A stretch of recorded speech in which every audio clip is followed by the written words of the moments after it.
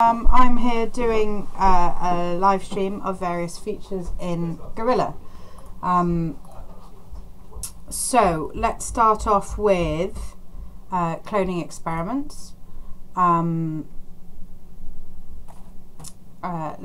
here I'm in one of our dummy student accounts, and I'm going to create a project and show you how to clone things from the samples section.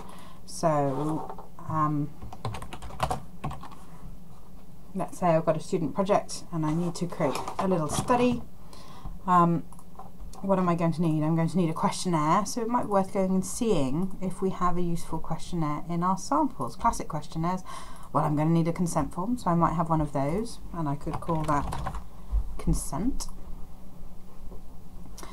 And then now this will have cloned a copy of this into my project folder. So here you can see it, and it's a, if we're going to have a look, it says you're viewing version 1, and this is a clone of this other thing, but this is your own version. You're not impacting the original, so you can make changes from here. If you wanted to make changes, you could press edit and use all of our normal questionnaire tools. So that's the first little bit I've done. So let's go through that process again. So I'm creating something, I'm creating a questionnaire, I'm going to clone it. Okay, and I go and look. Now I could go and look in my library for things that people have sent me, or I can go and look in other projects and clone them out of other projects, or I can go to sample projects. And if you're a student and a teacher has set you an assignment, there's another section down here which would say assignments, and you'd be able to find them from there. But let me get my, in this case I'll go back to classic questionnaires and get my generic demographics. Those are these. So here you go. Please answer the following questions about you. Are you female, male? How old are you? Yeah, that's good enough. And then the third thing I'm going to need for my lab is I'm going to need a task. So let me again clone an existing task. So you can also, so I'm just showing you here, you can clone questionnaires, tasks, and experiments. So you can clone a whole experiment into your project as well. But let's, for now, let's just clone a task in, and I'm going to go for a classic task in cognition, this relational reasoning task that I've got here. Okay, and now once I've got these bits together, and it comes with its spreadsheet. In fact, it comes, yeah, here it comes with one of the spreadsheets, and it's the relational reasoning task is all set to go. Those are the bits I need. I can now create an experiment out of them, and we could use that. So that covers cloning. We can have a look at what cloning an experiment does, because that's slightly different. So to clone an experiment, I could go here, and I know I've got some here. There's a demonstration of performance branching, and I can see here from this symbol that that's an experiment. Performance branching example, like this. And that's going to clone that experiment here into my project, and it opens it immediately. So in this experiment, first we have the Thatcher task, and if you get enough of them right, it says you go, congratulations, and then they finish. But if they haven't got enough of them right, they try again and they do it again. And again, if they get it right, they go finish, and otherwise you get better luck next time. So that's the simple experiment.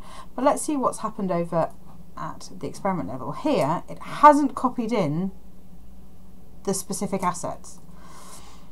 Okay, so I've copied the whole experiment, and I can edit the experiment, but if I edit the experiment, I'm not changing any of these source files.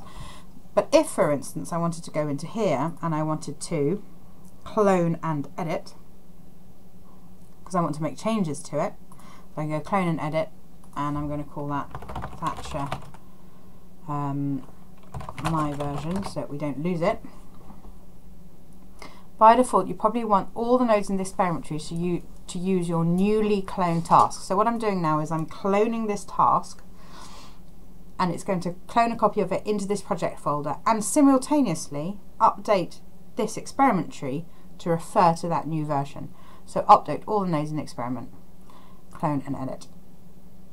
So now what's happened is I've got my performance branching experiment in here, and Thatcher My Version is here. If I go and have a look at this, you'll see that this is looking at Thatcher My Version, looking at the right version. So hopefully that's clarified some things about how cloning works in Gorilla. Let's go back up to the project level. And in fact, the next thing I was going to do was demonstrate how the new recruitment targets work and the include node. So I'm going to go ahead and create an experiment here. I'm going to create an experiment. I'm going to create a new one. And this is going to be my relational reasoning experiment.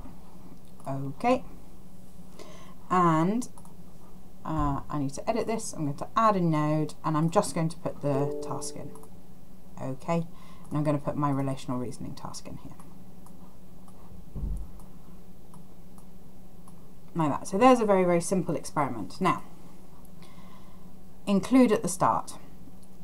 Let's have a look at what this means. If enabled, include all participants at the start rather than at the finish node. If you're on a paper participant, including a participant immediately consumes a participant token. So by default, this is unchecked, which means a participant can start your experiment, take part in your experiment, and they don't consume a token until they reach the finish node. Now it might be that instead you want to include all of your participants right from the beginning and you want them to consume the token here. We wouldn't recommend that. There's very few instances where that would be the right thing to do, but it could be the right thing to do. Actually, let's we need to make one little change to this. I want to put in my consent form, so let me add a new node. I'm going to put in the questionnaire. Okay, let me put in the consent form here. So now we've got the consent and the relational reasoning task, and then our finish node. And we haven't checked this. So we're leaving this unchecked, and that means that a participant can start the experiment and they don't consume the token until they reach this point. So halfway through, if they drop out, you could go, actually I'm going to reject them, and then that token becomes available for somebody else. So let's add a node so that we can see where they've got to. I'm going to add a checkpoint here. Okay. And this is after consent. Ping this one into here, like that. So now they start, they do the consent form, and here when they reach this checkpoint, I'm going to get a notification of that on this participants page. And then they're going to do the relational reasoning task, and as soon as that's finished, they'll hit the finish node and they'll be shown as complete over here. So let's go ahead and commit this experiment.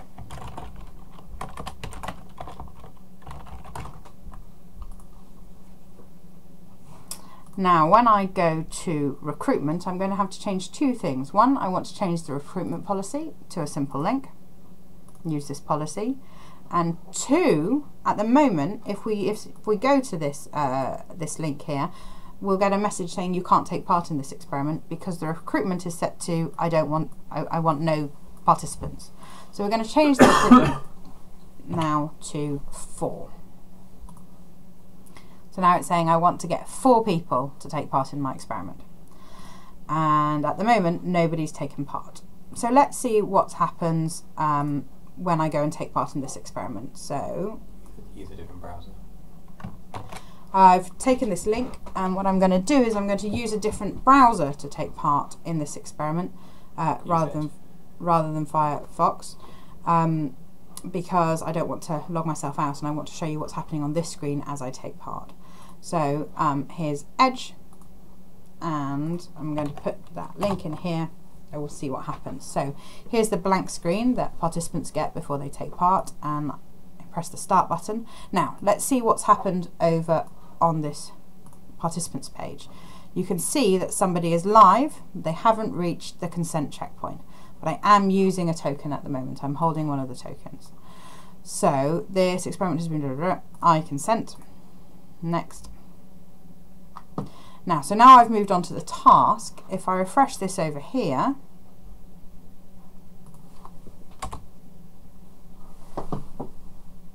you can see now that it's got the checkpoint after consent. So you can see where I've got to. Show the recruitment tab as well. And on the recruitment tab, you can see that one person is live and doing your experiment at the moment. So I can go through and do some of these puzzles.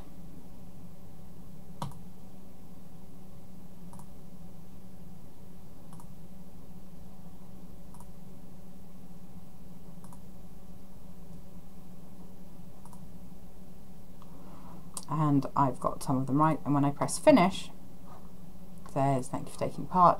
And if I come back over to here, to the participants tab, this is now completed and the data is automatically included. Because the participant reached the finish node, they're automatically included.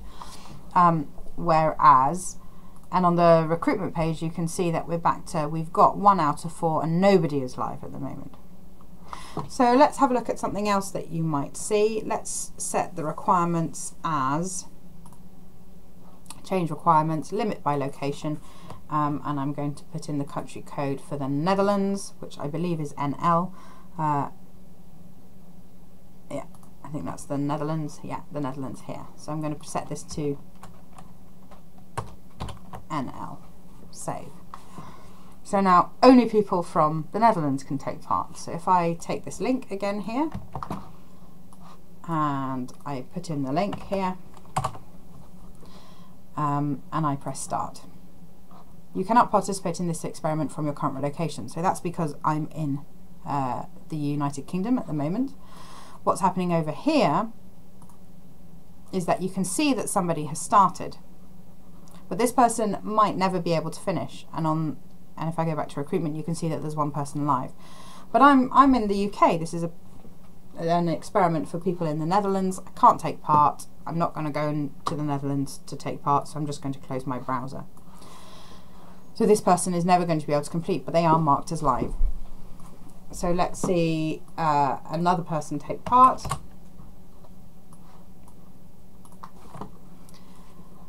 So this message is a useful one. It says you're already taking part in an experiment on this computer. So if we become aware that somebody is logged into a guerrilla experiment and then they try and start another guerrilla experiment simultaneously, we prevent them from doing that. All they need to do if they get stuck on that screen is that if you're sure you're finished with any existing experiments, which I have, I can't continue with the experiment that's based in the Netherlands, then I'd have to click here to log out and try again. That reminds me, to take part I'm going to have to change these requirements. I'm going to get rid of that, save those, and I don't need to limit by location anymore. So now there are no restrictions set anymore. So when I go back to here, You need to click the log out first. I have to click here to log out, which will take me back to the home screen, and then I can just try and take part in the experiment again. Here you go. So let's say I consent, and I start taking part. Let's get to that point, move that away. So what's happening here, I've got another person there after the consent. Now it might be, in our particular design, we've only got 1 task here, the relational reasoning task, but it might be that there was more than 1 task, and you had a checkpoint further down here called, at this point I'm willing to keep participants because there's enough data to make it worthwhile. So let me close this one here, so that person's never going to complete, I think. So this person here is actually holding a token. This one who can never complete is holding a token at the moment. So I'd want to reject them, like that. Are you sure you want to reject this participant? Confirm. And that's a manual rejection. And when we go back to the recruitment tab, we'll see that their slot has become available again. Their token has become available again for somebody to use. Whereas here, this person, I can see that they're not going to make any more progress. I've stopped making progress on that experiment, but maybe I want their data anyway, so then I could include them. This will include 1 extra participant in your experiment. Here you go. And when I go back to the recruitment tab, it means that I've now got 2 out of 4 complete. So that's a little bit about the include node and recruitment targets and the checkpoint node. So the final thing I want to talk to you about today is pivot tables.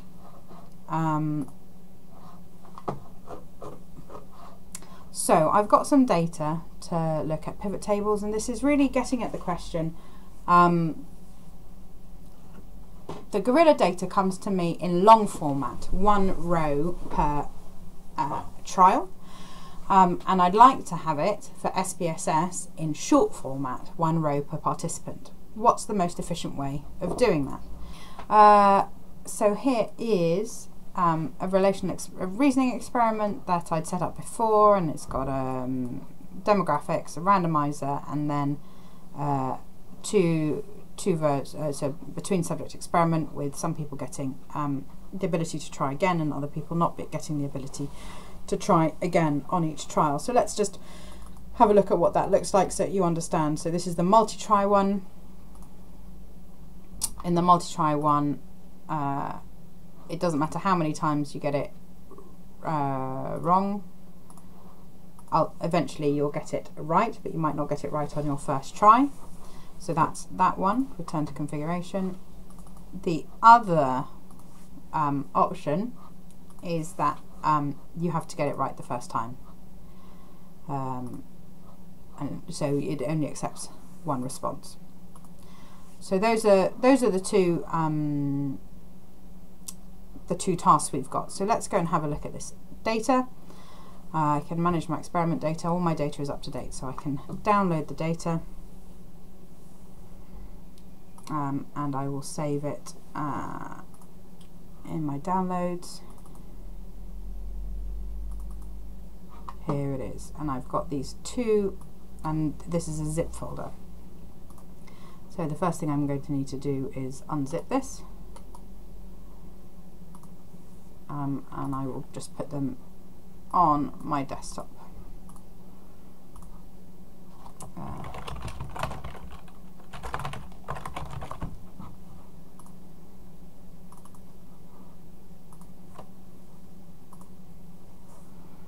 Okay, here are the files. So what we've got is we've got a data file for each of the 2 task nodes. Here's the first one, BGZ0, and here's the second one, GBU7. Just a note on this nomenclature here, we've given you as much information as we think you need in order to be able to identify which experiment you're looking at. So if I pull up the browser again, you can see that I'm in experiment 1923, and this is the task node BGZ0 and GBU7. So that's the information that you get in here, and in fact you get one extra piece of information, which we're on version 2 of this experiment, which is here, version 2 of the experiment. So hopefully that would help you know that when you get to version 3 of your experiment, to say version 3, so you're never going to get your data files in a muddle. Now, these 2 data files are for the same task, albeit with different manipulation set, so I'll be able to combine the data into a single file. So to do that, go into Excel and press Control All, and then press Control Copy, and then come down here to the end of file here and paste that data, and then get rid of this heading row, delete. Now I've got all the data in one file, all the way down to here, and you've still got your end of file down there. So the next thing to do is to add a filter. So I select all the data, and I can go to Data, Filter. Make it a bit bigger so that we can see everything. So there's a filter, and this would allow me, for instance, to look at a single participant. So I could just look at what this participant has done. So they were in the multi-try. I could look at just how they respond to the response button image, which is the key trial we're looking at. And I can look at these are their reaction times there. But that's just looking at each participant individually, and that's not the question we're struggling with here. What we want to do is, can we look at all of the data for all of the participants together? So if I go back here, I can clear this. So what we want to do is insert a pivot table from all of this data. So you go to Insert, Pivot Table, and press OK, and this puts it onto a new sheet. Now, essentially for the pivot table, you're going to say what information you want in the rows and what information you want in the columns and what you want to show in the values, and if there are any overall filters you want to apply. So let's have a look at what we might want. We're going to want the participant private ID initially. Here you go. And we're also going to want to know, let's say, how many trials each of them have done based on the randomizer. And we've got these two randomizers here, randomizer BXPO. So if I drag that key column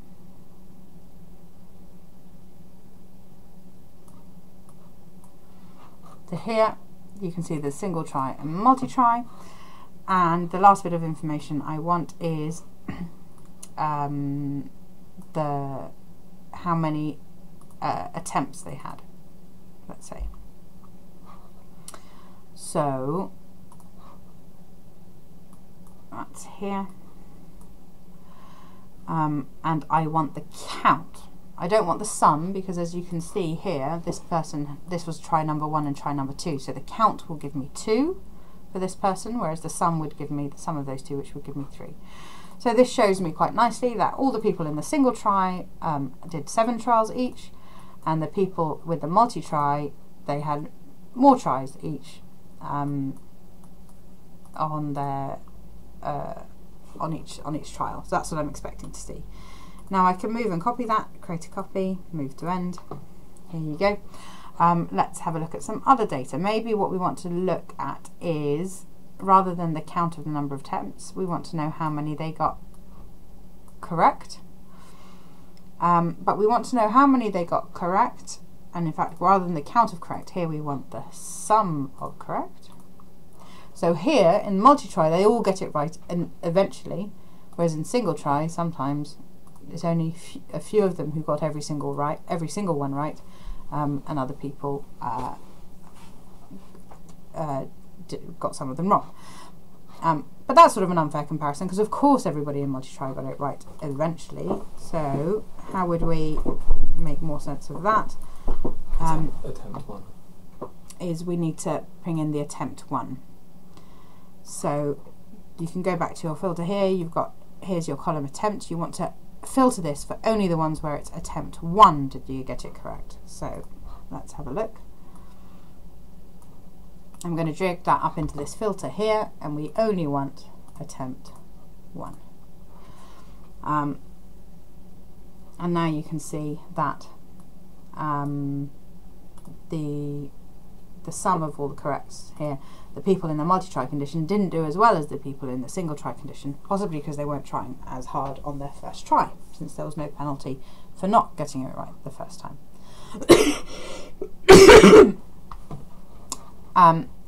So here we've got whether they got it right or not, but we could also look at reaction times. So we can move or copy. Oh, I seem to have pulled up the wrong thing here. Move or copy, create a copy, move to end. So now instead of the sum of correct, what I want to see is the reaction time for those ones. So here's the reaction time. So instead of the sum of correct, I want their reaction time, and then maybe instead of the count of the reaction time, actually what I want is the average reaction time. And now you can see that this might be data in a format that you'd want to put into SPSS. Now the one other thing that you can end up doing is sometimes you want your demographic information next to your participant number. But I don't have any demographic information in this file. I've got that in my other file, which is this one, about the questionnaire. So let me open this to start with, and then I'm going to move and copy this, move and copy, create a copy, and move it into the other file that I'm working on. Which one is it?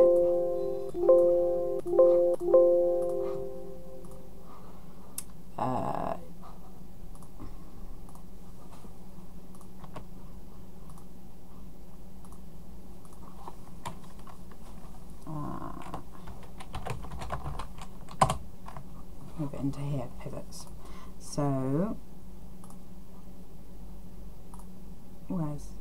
here's my questionnaire information, move a copy, create a copy, put that into pivots. Okay, so now I've got my questionnaire data in here. So let's create a pivot table out of this.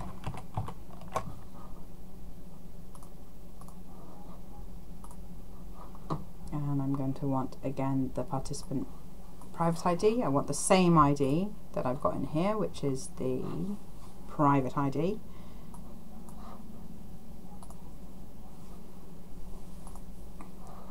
And what I want to know is how many are male and how many are female, which I should have. So I've got this key called sex.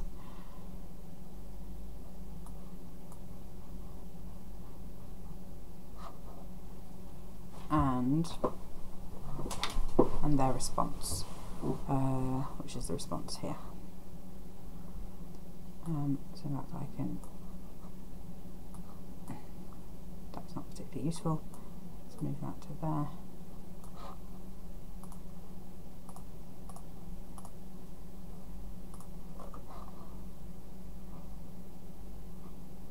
And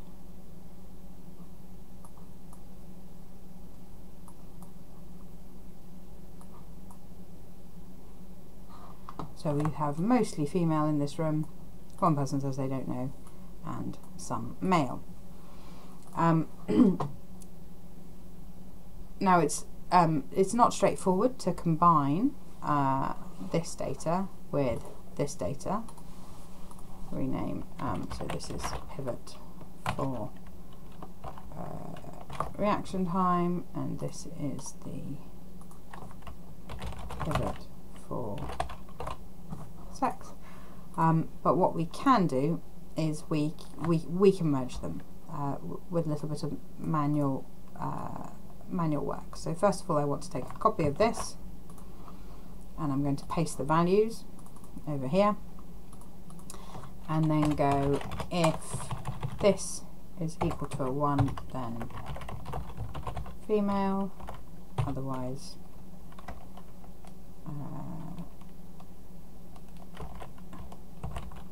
male.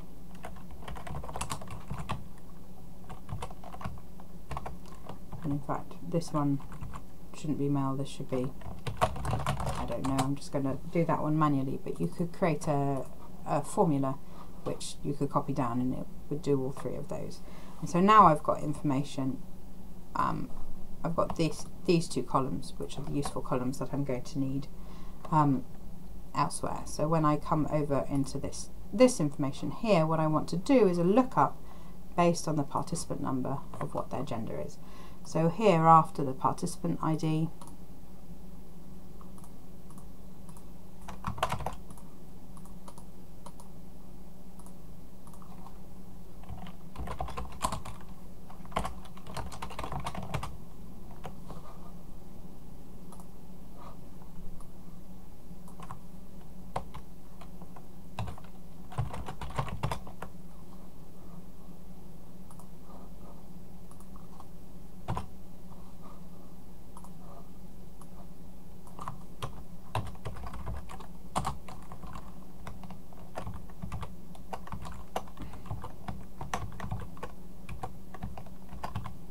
so this is all the way to the end of the file. I'm going to talk you through this in a second. So what this does is, for every participant ID, and I know it's repeating it because this is the same participant ID all the way down to here, it's looking up and returning what sex they have based on this number. So it's saying index, so it's easy to read it from the match, saying match this number in this list here, and tell me what position it is in the list, and it returns a number like this person is in position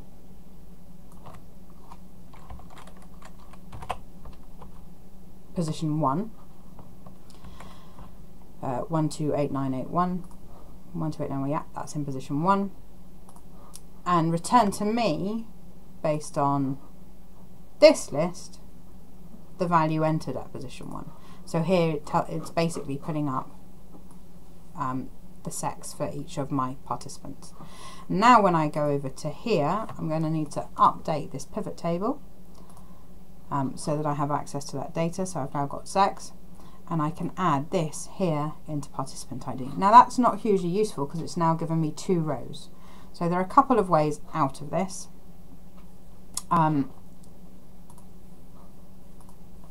You want to show in tabular form, and you want to, again on report line, repeat all items, and then you want to get rid of these totals. Remove,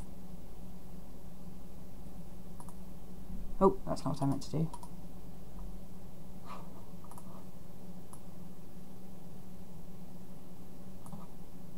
Put that back in here, and I want that to be the average. What's happened? That's response, not reaction time. Ah.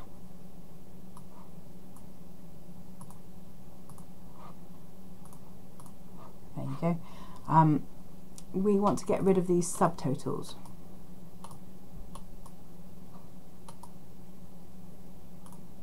There you go.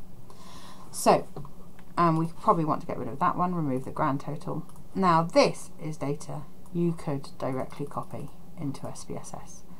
So I take a copy of that, paste that over here, paste values. You've got your participant ID, the gender, the reaction time for those in multi-try, and the reaction time for those in single try.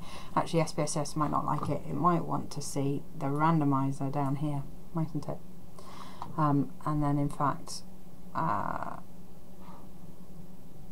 let's put that up at the top and get rid of these subtotals here.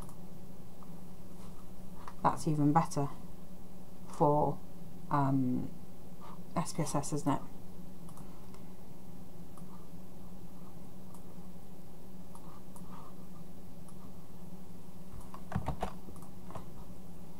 Like that. All of these participants were in the multi-try conditioning, and this was their average response time. And all of these were in the single trial condition, and this was their response time. So that's the end of our live stream today for Gorilla. We'll be doing these every week at 3 o'clock UK time. Email us questions to cover in the live stream. Be on Twitter and tweet us questions during the live stream. We'll try and respond to them. Ask us questions in the comments of YouTube, and we'll try and address those as well. But hopefully this gives another venue for people to get support during the week where it needs a little bit more of a demonstration. Anyway, thank you for your attention. See you next week. Bye.